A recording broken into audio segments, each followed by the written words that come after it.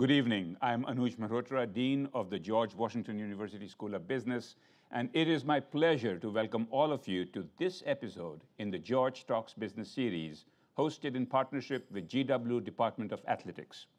And I'm really delighted to welcome two guests today, Dr. William Chappell, Vice President and Chief Technology Officer for the Strategic Missions and Technologies Division at Microsoft, and Nitin Natarajan, Deputy Director for the Cybersecurity and Infrastructure Security Agency, or CISA. Welcome to both of you. Thank you for joining us today. Thanks for having me. Thank you for having us. Great. And we will also be taking some audience questions. Please submit your questions via Pigeonhole using the QR code, and they will arrive here somehow. I have multiple screens here to look at, and we will then, of course, be able to hopefully take some of those questions towards the end. Let's jump right in.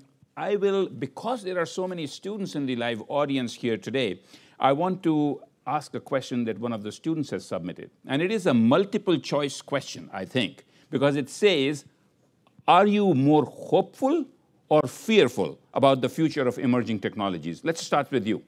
All right. So as an engineer, I'm an optimist. I think it really helps to be an optimist in this field. And if I look through the arc of the last century, right, the technical progress is hard to really imagine, right? And if you look at, as a scientist, you look at the metrics, like they might not feel better every day, but you actually can go over the last century and it's like, quality of life has, been incredibly improved. And so someone has to prove to me why that arc of history is about to bend or something is going to change. So I am an optimist in general, and that more technology has been an improvement. So I take that as an answer A, hopeful. What about you, Nitin? There you go. C, all the above.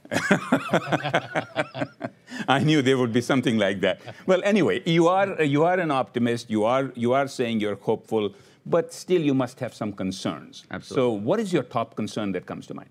Yeah, the speed of innovation and the speed of change is, it's an exponential. And, every week, even in the lab, I walk in and I was a professor for 10 years, and you go to the lab and you love the innovation, that aha moment. And like, I feel like, that's happening on a weekly basis, where it might be in a monthly or, a 6-month basis. And so as a technologist, it's amazing in terms of the disruption that's happening, right? It is at an exponential pace.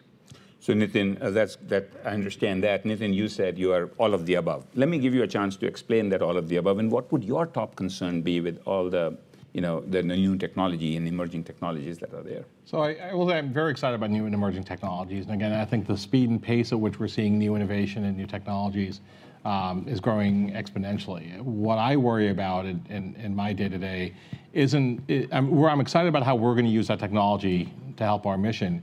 I'm also worried about our adversaries and how they're going to use that technology against us. And how do we essentially make sure that we're able to continue to stay one step ahead of the adversary in how they implement the technology. And I think the challenge, with a government organization is we have, or frankly, we have rules, we have laws that we follow, we have, a lot of strict guidelines, and we're dealing with adversaries at times when you deal with nation states or you deal with cyber terrorists and cyber criminal organizations. They're not bound by the same ethics and laws that we're bound by, and really trying to see how are they going to leverage the technology for their gain. And so that's why I truly see it as a double-edged element that I'm really optimistic, but I'm also concerned about how our adversaries will use it for their optimism as well. Well, sure.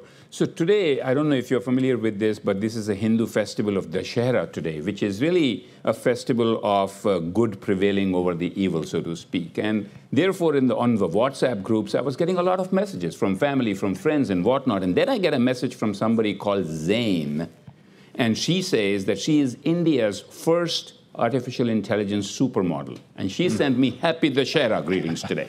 Now, I can tell you, when I talk, and I watched it a few times just to make sure, but really, I couldn't tell that she is an AI supermodel. It seemed like somebody was being filmed, and I was talking to somebody real. I've heard that in 30 seconds, people can copy your voice, where it will sound like when a phone call comes, it is somebody who's talking to you. And with this, videos, which are really fake videos, so to speak, which are able to create this. I want to understand this. Obviously, I can see on the personal level on how hurtful it can be or how problematic it can be. But perhaps from an organizational perspective, and let me start with you, Bill, how do these kind of concerns show up in the corporate world? Although you are an optimist, you must still I'm an optimist, yeah. This, but no, I think what's actually very interesting about it is the root of identity, right? Is shifting digital identity is going to be, significant, right? So how do you actually have things that are like physical roots of trust that go all the way through that interaction, that you have? How do you watermark, or how do you put bounds on where the actual creation of that interaction has come from? And so I do think that's a burden and an opportunity that we all face, both government and industry working together, right, to be able to go all the way from creation of an engagement, right, and creation, right, of that voice all the way through that interaction. So there is a telltale of where that legacy came from. So Nitin, how would it translate in the government side? So we spent a lot of time looking at new technology and making sure people are aware of technology that's out there. So you talk about things like deep fakes. You talk about fake audio. A lot of these opportunities that are much easier now than there were 15, 20 years ago. You look at phishing opportunities, and the technology has just gotten so much better, right? It used to be very easy to know when an email was fake, right? The graphics were horrible, the English was horrible, you could easily make it out. But we're in a world today where I kind of jokingly say that there are still people out there who believe they're going to get $1 million via email.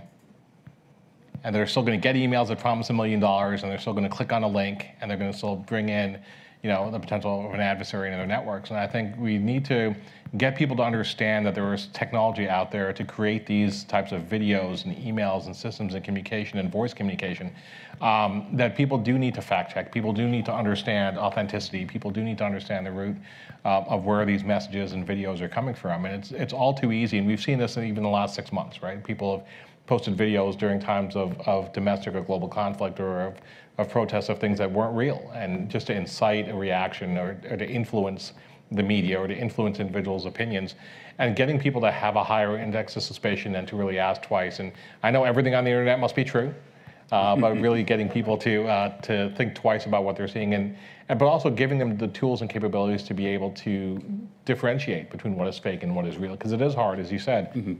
You have to look at things a few times to really make that decision. So let's stick to the theme of business and organizations and government for a moment here more.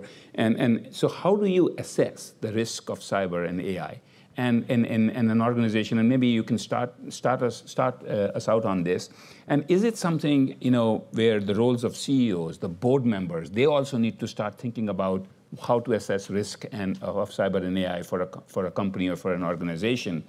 Because there is going to be evolution in this space, and it is constantly evolving, the risks. So how do you go around? What is the framework in which you might think? So we have a whole effort underway called corporate cyber responsibility. And what we want to do is elevate the discussion of cybersecurity, and AI is a huge element of that, from the CISOs, really to CEOs and boards. And I look at risk as a three-legged stool. I think we spend a lot of time talking about risk identification in business. We spend a lot of time talking about risk mitigation. We forget the third leg of that stool, which is risk acceptance. Any risk we've identified and we've not been able to mitigate or chosen not to mitigate, we're accepting for our organizations. That risk acceptance should not reside solely with the CISO of an organization. That risk acceptance resides arguably with the CEOs and boards, and in the public sector with senior elected officials. So really trying to elevate the conversation to make sure that CEOs and boards understand the risks within their organizations, that they're asking the right questions, that even if they're not technical subject matter experts, that they can at least understand enough to dive deeper. And then the other piece of that, I think as we talk to these groups, is looking at across the entire spectrum, so not just day-to-day operations, but even looking at things like M&A. When companies go out there and do M&A operations, they spend a lot of time looking at the books, right, and making sure that these companies are fiscally sound. What are you doing to assess cybersecurity of these companies, right? These are organizations that you're going to bring into your network. You're going to connect them to your network. Are they truly secure? And what vulnerabilities are you introducing, by doing this? And really being able to kind of open up that aperture amongst the CEOs and boards to look at cybersecurity as a key element of their business operations. So maybe, Bill, if you can add to that, and see, you talked about some of the vulnerabilities that we are exposing. In companies, we're talking about mergers and acquisitions. How do you start looking at their cybersecurity infrastructure? And is that playing a role when making a decision, especially from the lens of a CEO or a board, on which merger and acquisition is okay and which is not okay? Well, I think, from the board all the way to the user, I do think that trust, right, is now going to become definitional for what a company is, right? And so, the cyber vulnerabilities that have always existed, right, now the potential for them to be even larger, really translates to, right, are you going to trust that company, mergers and acquisitions, or just are you going to operate with them? Are you going to combine your system with theirs, right? Or, are you even going to use their product in the first place? So it is, going to be just part of the brand, right? And so the brand damage that you can do by not doing the right thing is so severe now that I think that at the board level, it is being watched at a level that it hasn't, in the past. And that gives me great hope that you are going to see a shift in terms of the behavior, in terms of the balance of cyber risk versus actually paying for it. And I think actually you're seeing a lot of money spent. I mean, if you just look at the numbers, like there's not actually a lack of dollars being spent on it. So like it went from not having enough attention to getting the right attention. Then the question is, how effective is that actual spend being? Let me follow up in a different angle, especially after COVID, and especially now we are probably still in remote or hybrid work environments. Yep. Has that increased the cyber intrusions, and how do companies handle that part?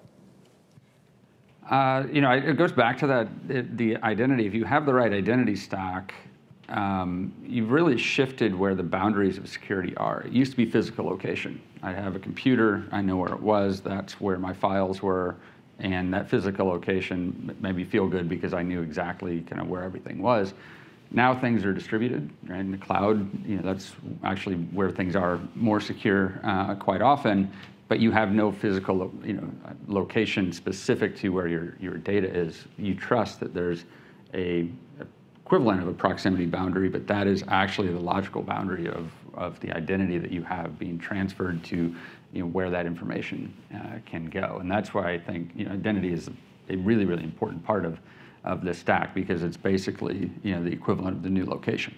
So Microsoft has built this Azure as a hyper cloud, right? Hyper scale cloud, and then you're calling it a world's computer, and you're calling it where there can be collaboration from across the world, across the globe, and of course that opportunity exists, but it comes with increased risks. So tell us a little bit about the associated risks, and how do you manage that? Yeah. So as it really relates to the prior question of like, once you have the right identity stack, who do you let in to a collaboration? The good news is you aren't physically bound anymore that you can't, collaborate. Now it's about how you let people in selectively based on, the attributes that that you give them, or that identity. And so, frankly, it has been a net benefit from security. When you have a problem, you can actually scan over very large swaths to be able to find those vulnerabilities. So the ability to have it's not a single location. It's the world's computer. It's in multiple countries. But what people think is that their data then goes everywhere.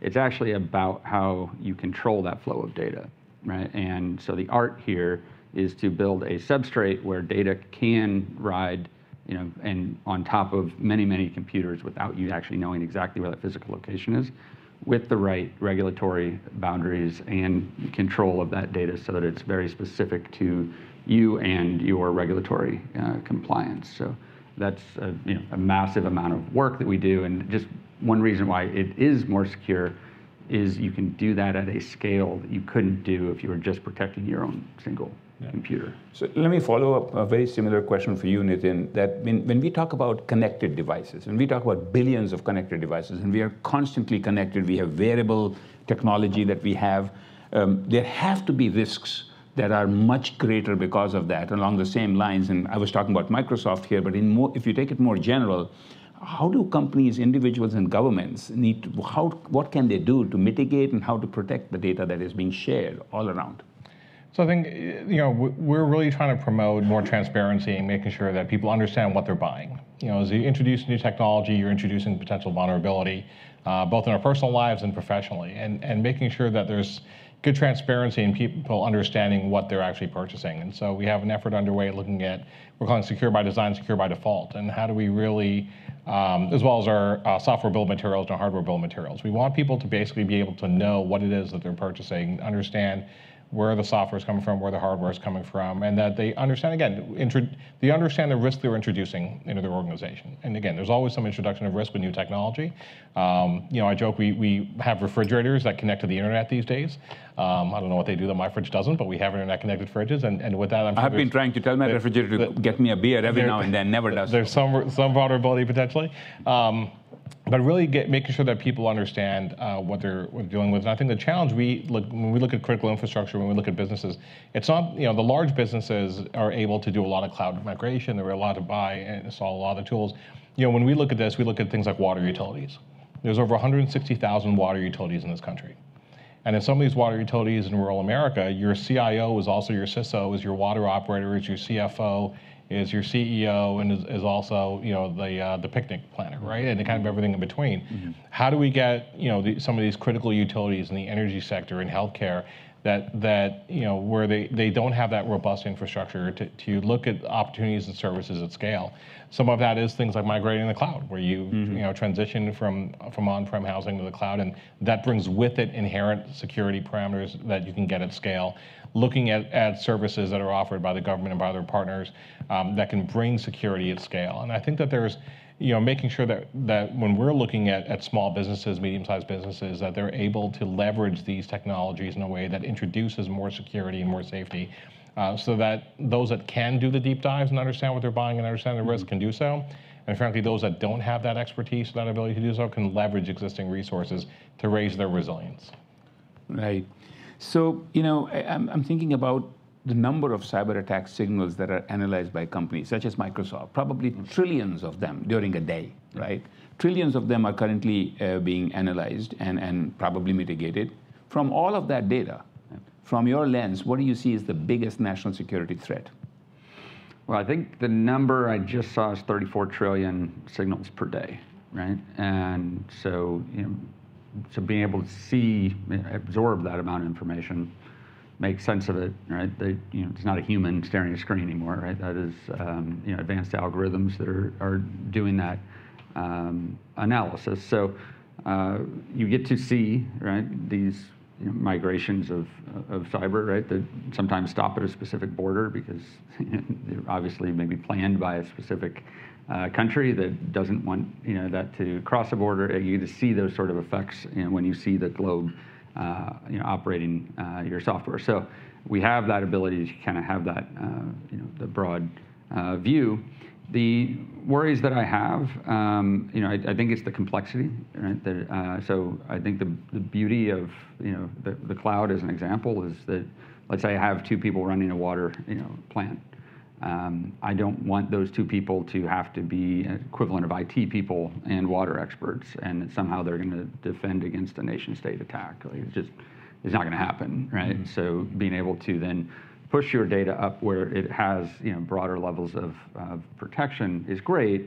We then need to simplify how that can happen, right? So you don't have so like a control set wrong or some other exposure. And so for me, I think the complexity of how you use some of these more advanced tools needs to be simplified and standardized so that there's anyone can actually use them, and it's not just for the large corporations. Would you like to add something from CISA's lens? Sure.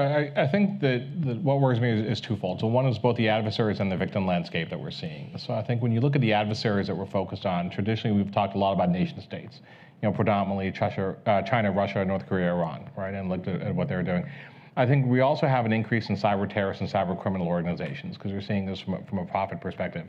And so, in addition on the adversary side, it used to be hard if you wanted to become a cyber terrorist. Right, you had to recruit friends, you had to build infrastructure, you had to do a lot to become a cyber criminal. Now we have things like ransomware as a service, where there are groups that'll do it for you. So as long as you have Bitcoin in an enemy, they'll conduct attacks on your behalf, keep a percentage off the top, and pay you. So I think the adversary landscape has changed significantly. That we're not just looking at big nation states, but we're looking at a lot of different groups that might be geographically located in some of these nations, geographically located outside. At the same time, we're seeing a change in the victim landscape. So there always used to be this perception that I'm not a large bank, I'm not a large federal agency, I'm not the Microsofts of the world, I don't have to worry about being attacked. What we see in the victim landscape as well is attacks against small rural K-12 schools, attacks against healthcare facilities, attacks against water utilities, attacks against small businesses. So we're seeing this significant change, not just in the adversary landscape, but also in the victim landscape. And frankly, that's what worries me, is that we need to raise the resilience of everybody, not just targeting these large businesses that frankly have a great foundation to build upon. Because we're seeing people being attacked throughout the nation, urban, rural, large and small, across sectors. And so that victim landscape also needs to adjust. Yeah. So you actually bring up an excellent point here, which is also a question that is coming from Ryan, and it's related to this, is how does CISA balance cybersecurity needs with constant physical threats against critical infrastructure?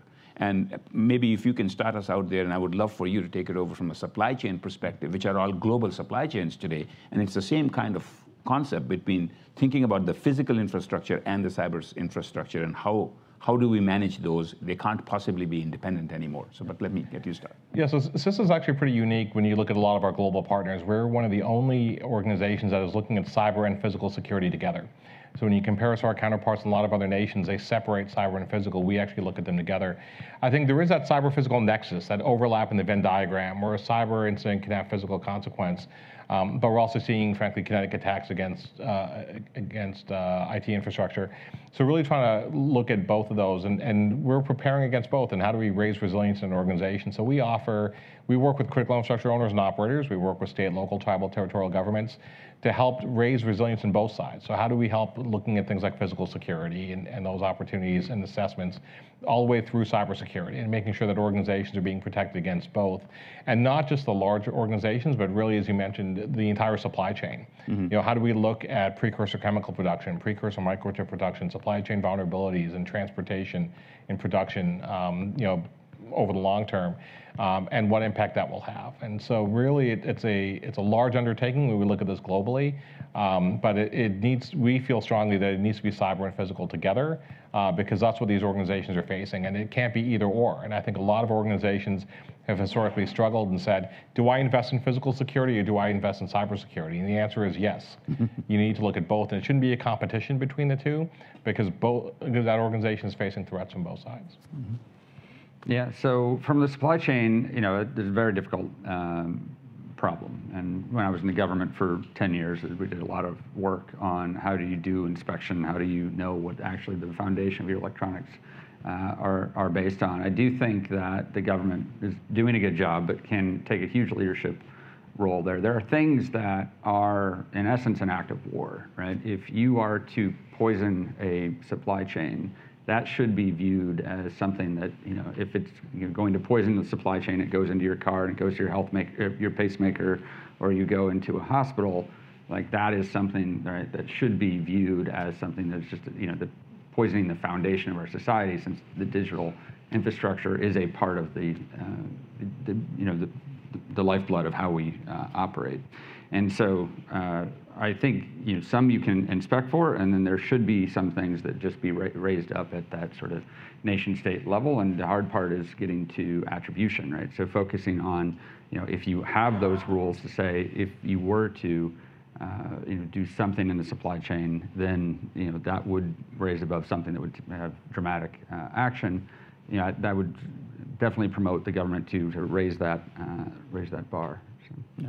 Well, there are a lot of questions already coming in, and I haven't even repeated my call for questions. So let me take a couple of questions that are coming in before I jump into another topic that I had in mind to discuss. But this is a question from Professor Bonnie Pierce saying, certain nation states fund their cybersecurities or hackers to get better, many times at our expense. What are we doing to train white hat hackers to defend our corporate and national security? So I'm happy to, so I think, you know, there's a lot of efforts underway, I think, both on the federal government side, but really looking at academia and really leaning on our academic partners to get education into the workforce. We have a lot of efforts underway to upskill and reskill. We have a lot of people coming into cybersecurity, fresh out of high school and coming into security as second and third careers. So I think we've really tried to focus on the education that we're able to provide on the federal side. But again, we are a very small piece of that, really leaning on industry partners that have created a lot of academic and training programs, and working with with colleagues in academia. I think the one thing that we've seen interesting when you talk about ethical hackers and you talk about the community, there's been much more over the last 5 to 10 years, I think, of a partnership between the federal government and that community, right? So earlier this year, I was at DEF CON. I was on a panel at what's essentially an annual hacker conference. And 10 years ago, you would never see a government employee at these conferences, much less on the stage, with our partners. But I think a lot of folks on the defensive in the cybersecurity community acknowledge the fact that it truly needs to be a partnership. We have a lot we can learn from the community, and we want to work closely with them to understand. And similarly, we want to make sure that we're getting the right resources out to help partners get the education. So I think there's a lot that's been done, but there's a lot more we need to do.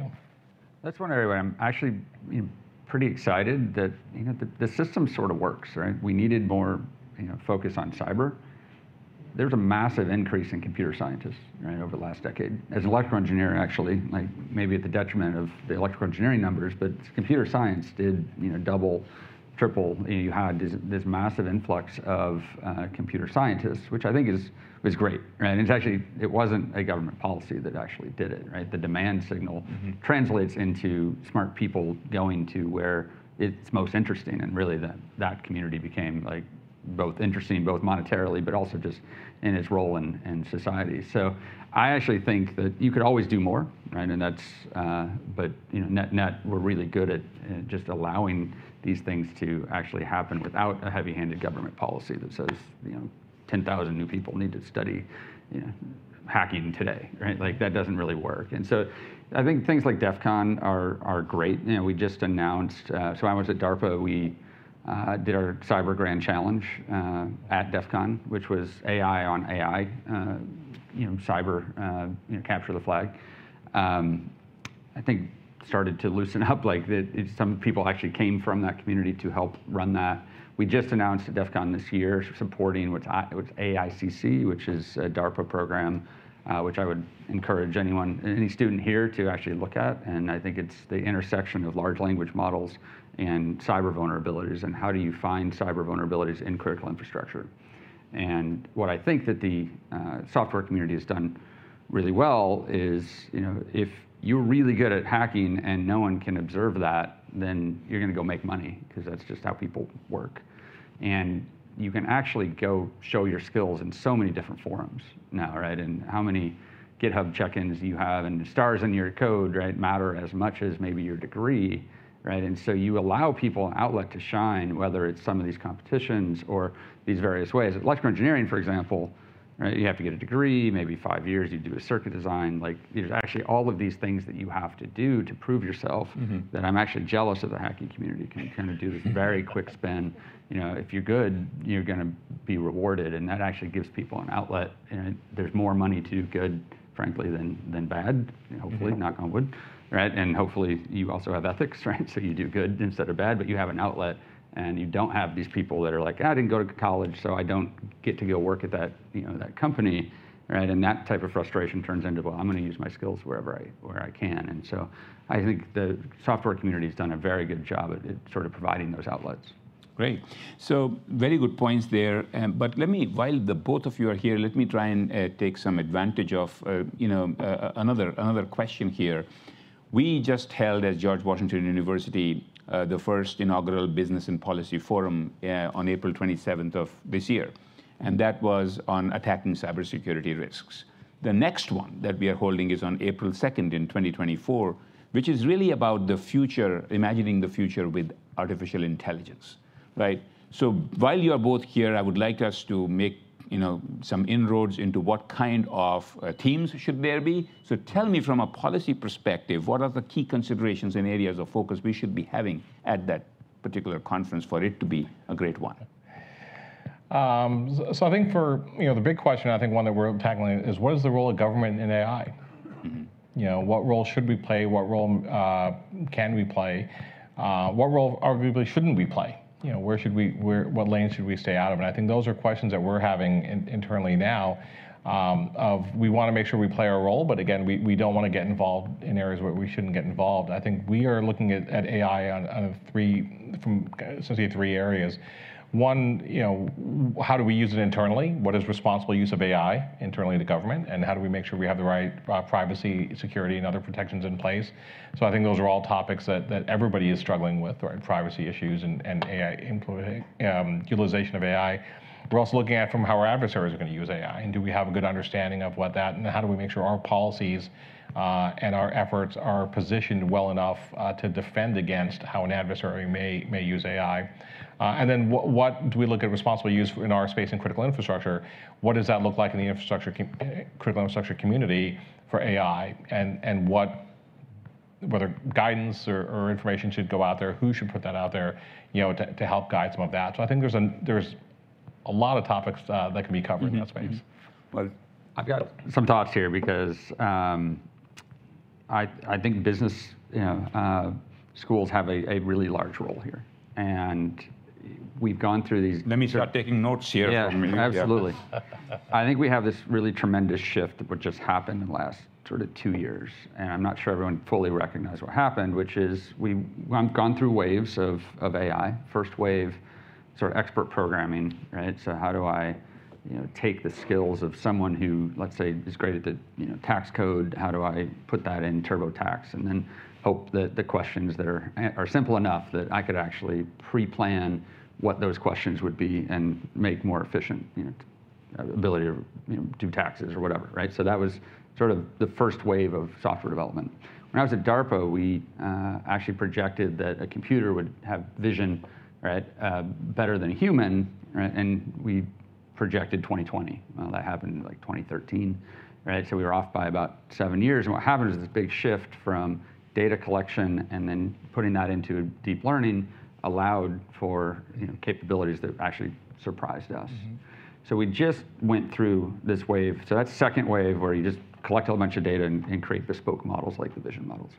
We just went through this big shift, which is second wave to third wave, which is contextual learning, mm-hmm. right, based on foundational models. That second wave, right, was all about the data scientist, and so they're still really important. But the third wave is about the end user. They're pre-built models, right, whether it's GPT-4 or some variation like that. It's pre-built models, and what really matters right now is what you do with that. There are very specific people who are training those systems, and they have to be world experts, and those are the computer scientists and the AI experts. The most interesting work that I'm seeing right now mm-hmm. is coming from the domain experts who have become experts not at how it's developed, but how it gets used. And that shift, right, is happening in cybersecurity.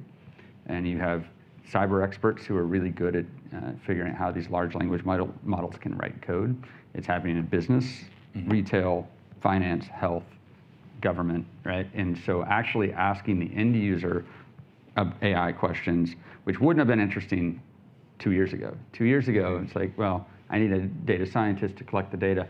8 months from now, I might have a bespoke model that maybe I could use, and it's going to be narrow and fragile. Mm-hmm. Now everybody should be using it, and every organization needs to be using it, because it's not great for everything, right? But you understand what it's good for, right? Mm-hmm. Through the end user actually figuring it out through their own challenge problems.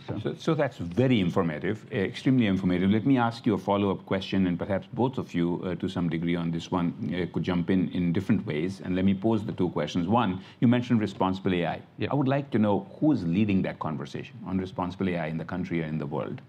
And two, we talk about all these policy changes and regulations that might be necessary as we look at artificial intelligence and other emerging technologies.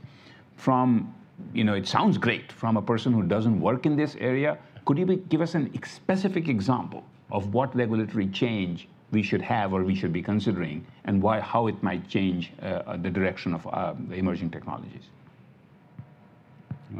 Challenging question. So you flip a coin and decide who wants to go first. All right. So I do think we're at this phase. It's very new, and from an enterprise level or even a university level, the worst thing you can do is actually avoid it, right? In my opinion. And what I said earlier is actually really important. It's the domain experts who are leading the charge in like where it actually is working and where it isn't working. And so if you basically, from the IT shop or the CIO say, well, I didn't get this thing right, so we're going to ban it from being used, that actually doesn't work.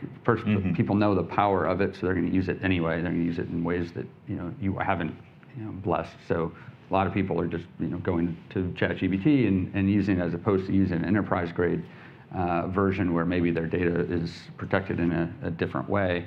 Now, I would say there's lots of protections even around the ChatGPT, but having not there's where your data goes, but then when should you actually use it for which type of problems? And that's where I think the domain experts are getting really good at it.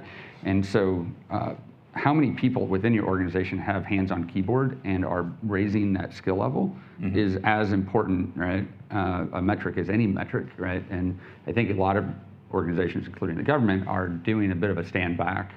It's a disruption. How do I handle this disruption? What do we do?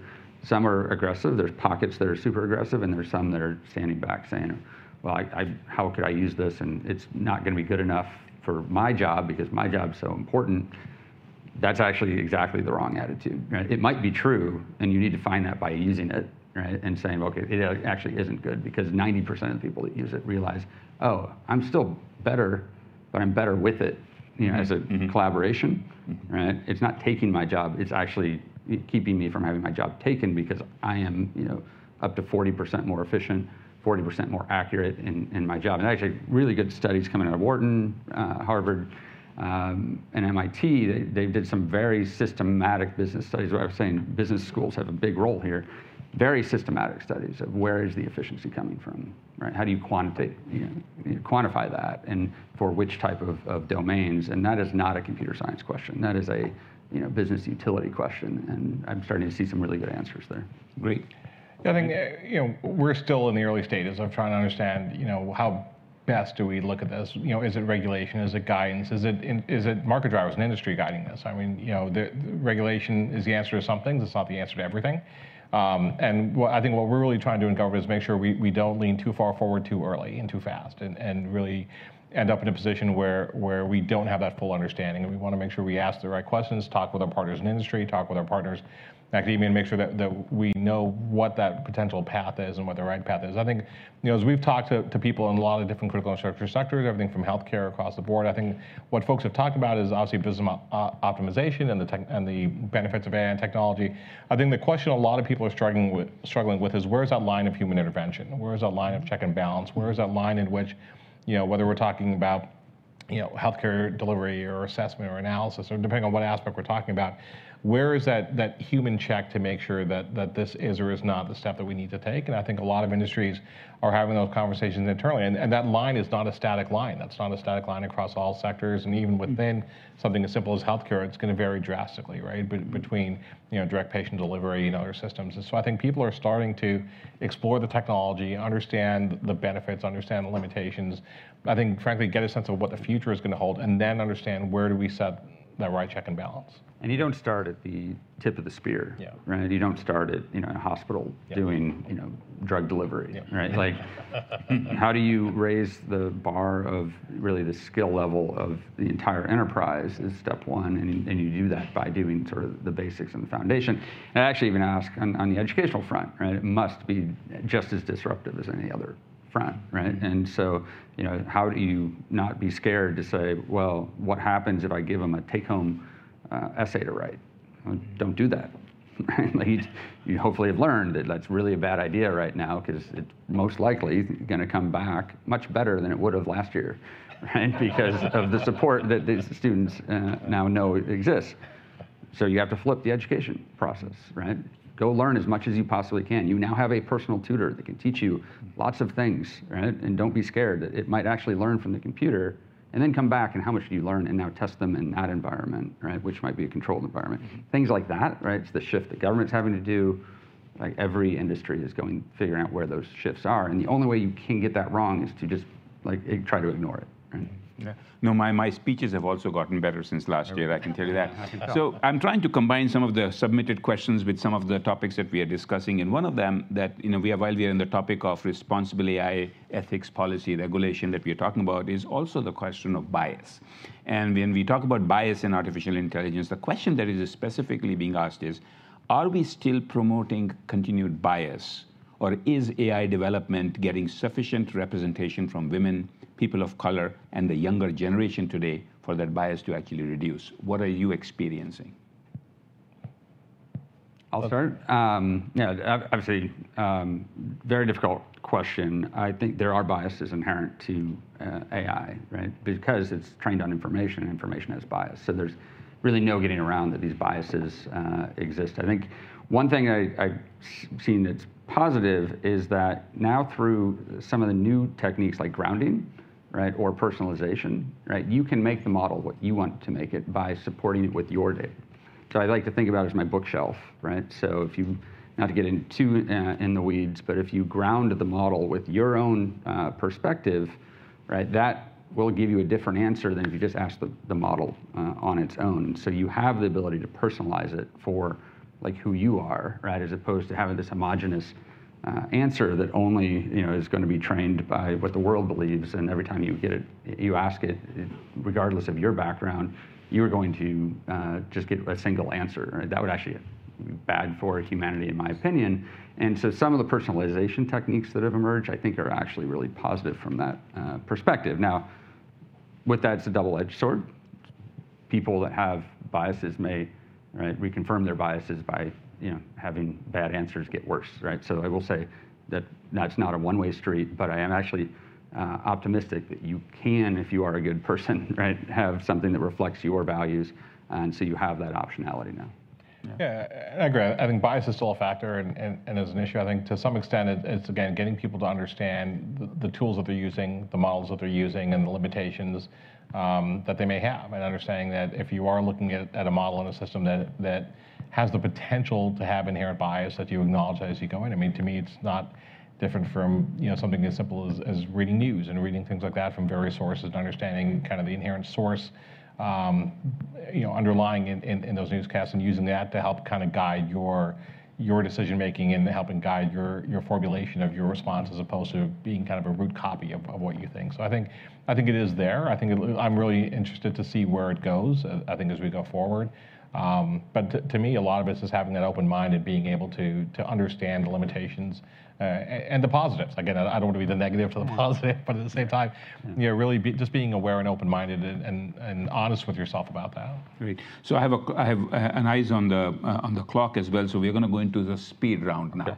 But there are multiple questions. So the first speed round question, I'm going to read it fast, which has been submitted, is what part of generative AI and/or AI in general do you think is being underestimated, underutilized, or otherwise deserves more attention and experimentation during this wave of interest in AI? I have a feeling you will say all of the above, but go ahead, Nitin.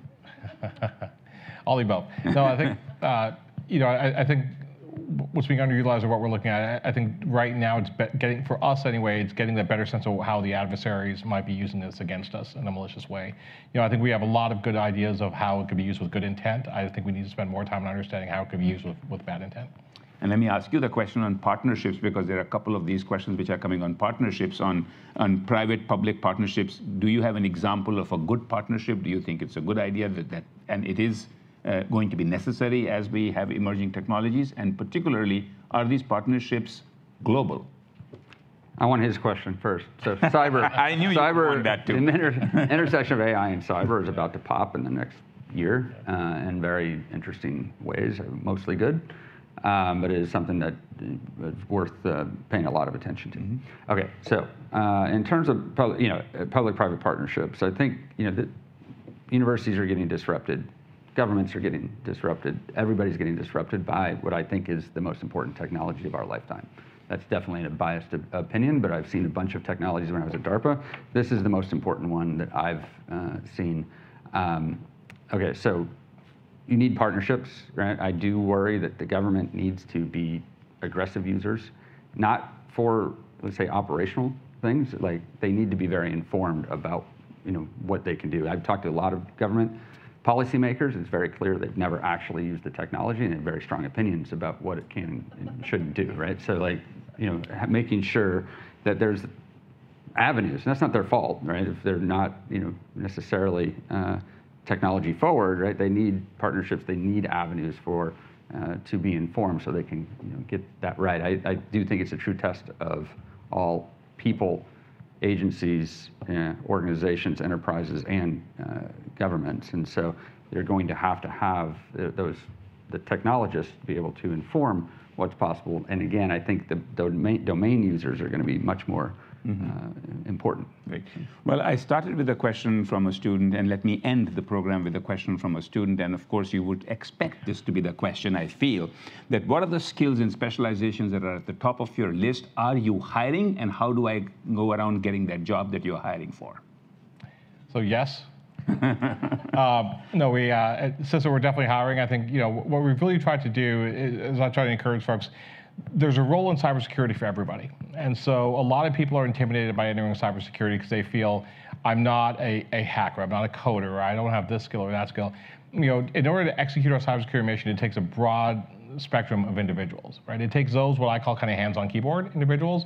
We have people with deep technological experience, deep scientific experience, deep research experience, people who are experts in their field and everything from cloud computing to coding. We have strong red teams, ethical hackers, a whole spectrum of people.